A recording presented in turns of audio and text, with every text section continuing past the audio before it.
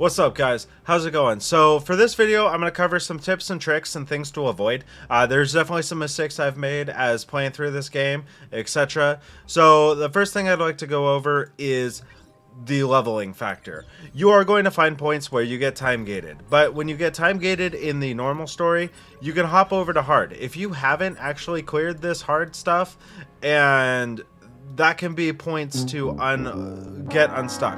Now also, make sure you go back and clear these trophies. As you can see, I haven't cleared all these stages. I can go back, get a lot of extra free summons. So that's important step number one. Now important step number two is going to come down to your gear and your artifacts specifically.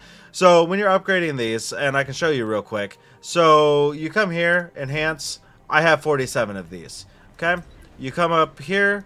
You try to enhance this. Yeah, perfect. I have 0. You don't get a lot of enhancement artifact chips.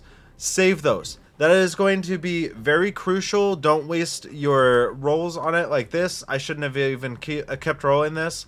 You know, I hit +1 healing given, hit +1 defense. There was no point for me to hit that. It's wasted artifact chips. You know, you go look here. I'm not even using this. Additional mana +2.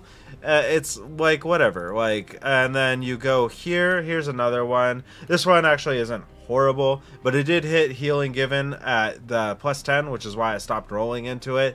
But keep in mind, when you're rolling gear, if it just rolls into bad stats, just wait, find another piece. Don't get anxious. That was the mistake that I made. I wanted to progress faster than I was able to, so I was hitting shit that I shouldn't really stick to. So that's gonna be my biggest recommendation there. Now, third biggest recommendation for anyone: dispatch missions. See these? You get a lot, and this is going to give you daily rewards, allowing you to be able to get more keys, to be able to do more dungeons. Always, always, always have your dispatch mining going. This is going to be crucial for your progression.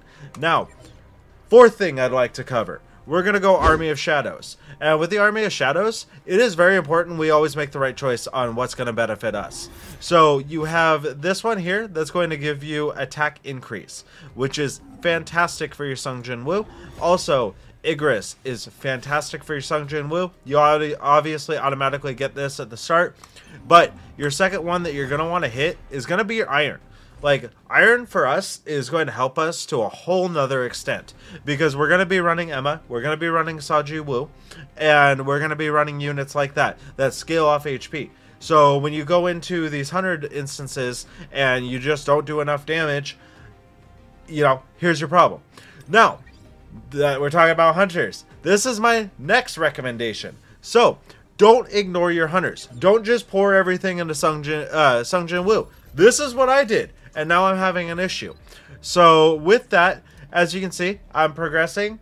My current team power is lower than what is recommended. And I'll tell you, this is on a blue gate. If this is on a red or a gold gate, I'm way under level. I'm actually in the red, so I can't do them without doing a sweep. And sweeps aren't what you want to be aiming to do. If we can't do the content, why are we there? And that is something that I will say is one of the biggest mistakes / most important notes to give to anybody is don't neglect your hunters. You know, and also gear your hunters properly. You know, my Emma right now is currently at 17.5k health. That's not enough. I need to be about 25k. So that is a very extremely important note. Now, on the final note that I'll give you guys for tips and tricks is your gold. You're always going to be poor. You're always going to be broke. And this also goes back to where I was talking about enhancement. It's expensive, and you're gonna be lacking those materials. So keep in mind, be very determined on what you want to get. And actually, I do have one final tip and trick for you guys, and this is going to be very crucial, is your skills for Sung Jin Woo. Make sure you're using things that benefit him. And make sure that when you get new runes, you swap according to what's going to benefit you. This skill right here, Cutting Rush, is literally one of the best skills you could possibly get for him. You get 20% increased critical damage. This is key. Key. It'll allow you to clear faster. It resets so you can pop it again when you're about to have the buff fall off. and continue progressing. It's very, very, very important. Also, on the mention of skills, make sure you guys are leveling up. As you can see, I'm level 7 currently on my ultimate. I'm level 9 here, which you do gain levels from getting runes. So it is very important to craft runes as much as you guys can. Level 10 here. It's crazy.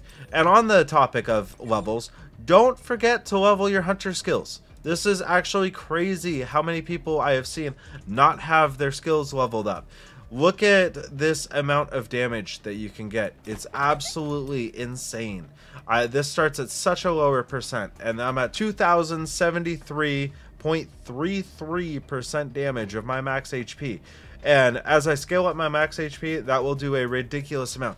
Don't neglect your hunters. I go back to the original one of don't neglect your hunters. Hit those skills. Hit that artifacts. You know, progress them.